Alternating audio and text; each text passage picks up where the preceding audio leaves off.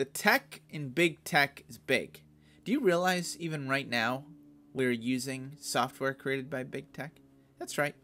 Yeah, YouTube. It all ties in. It's all one big family. So we're looking at 4 of these huge companies, specifically Google, Apple, Facebook, and Amazon.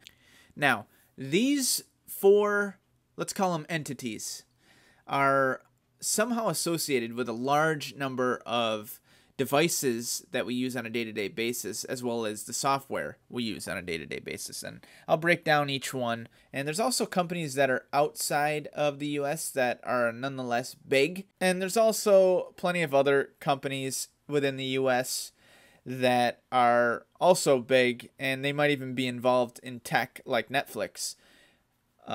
So this isn't just limited to these 4 companies, I guess is my point.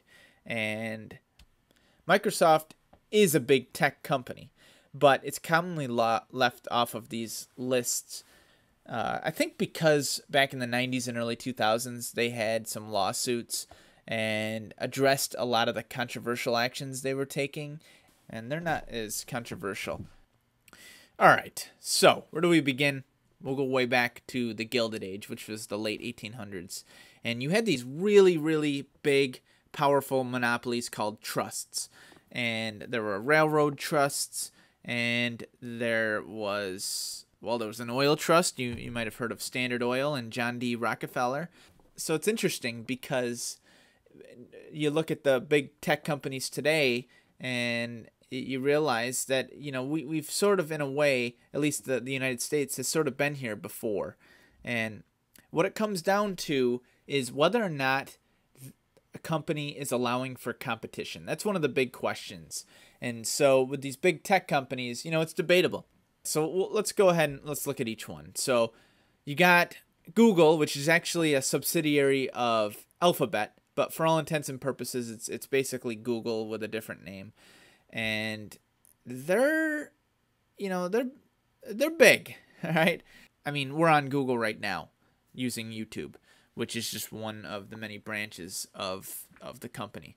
So, they try a lot of different things. You might remember when they tried making a social network, Google Plus, and, they got the Google Cardboard. So they're spread out in almost every single different digital technology field that's out there.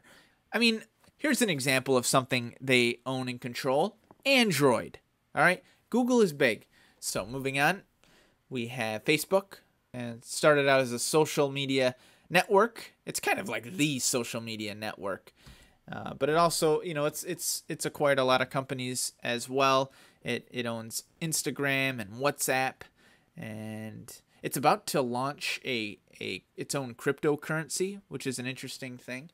They also acquired Oculus, and so they technically own the Oculus Rift, and they have a new Portal device which allows for video communication. And so Facebook is definitely worthy of being on this list. Amazon's another one where they're doing a lot in a lot of different fields. So they have Whole Foods, they have the Alexa home device, they got, of course, the Kindle, and they're also in the streaming market.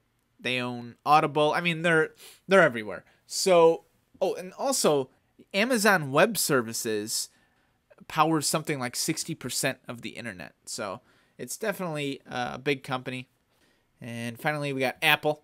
So Apple, of course, has acquired many other companies as well. It's got Beats, and if you've ever used Logic Pro or GarageBand, that was another company they acquired. And they have tons of hardware.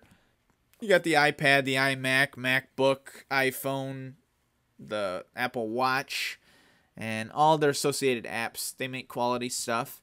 And really, I could say something good about all of these companies.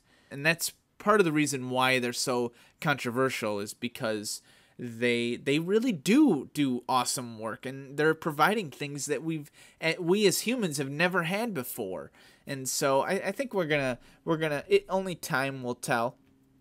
But it doesn't mean there's not there's no negatives there. One of the big things is we don't know exactly what's going on behind the scenes at these companies. They're very secretive, and there's also just massive amounts of data collection happening with all of these companies and beyond. So just think about every time you use Google Maps when you're out driving. Like, that data is being recorded. But there's also the idea of censoring information and then also providing information that, that is actually misinformation. These are controversial issues. But you might say, hey, well, most of these, these tech companies offer free services in a lot of ways and free access. But one of the big things is, it's not entirely free. Even though you don't have to pay for it, you're paying for it with your privacy. But yeah, so that's big tech. I use all four. I use products from all four of these big tech companies, so I can't really complain. But let's get off of the big tech and let's go have an awesome day. So have a good one.